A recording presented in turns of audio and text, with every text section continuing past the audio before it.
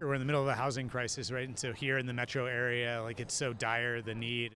Las Flores has been opening. Local officials from Oregon City, Clackamas County, and Metro gathered Wednesday afternoon to celebrate the opening of a new affordable housing community.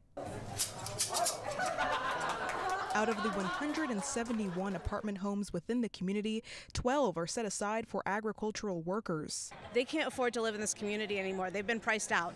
They've felt the effects first. 17 homes include services for households leaving homelessness, with a portion of them being specifically for veterans. 8 of these will go towards veterans that were formerly homeless. Clackamas County also has the Veterans Village, not too far by here in the county, that provides additional housing support and traditional housing for our veterans. So it just continues to carry on that work that we've been doing.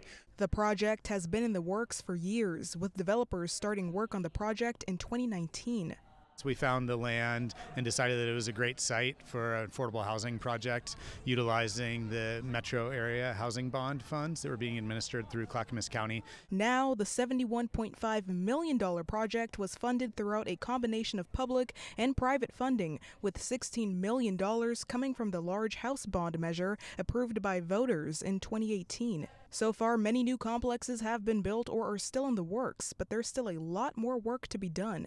We're going to be out of bond dollars pretty soon, so we have to figure out what is next in order to continue to fund affordable housing development. Christine Lewis with Metro says in 20 years, the amount of housing that will be needed to serve the area is in the hundred thousands.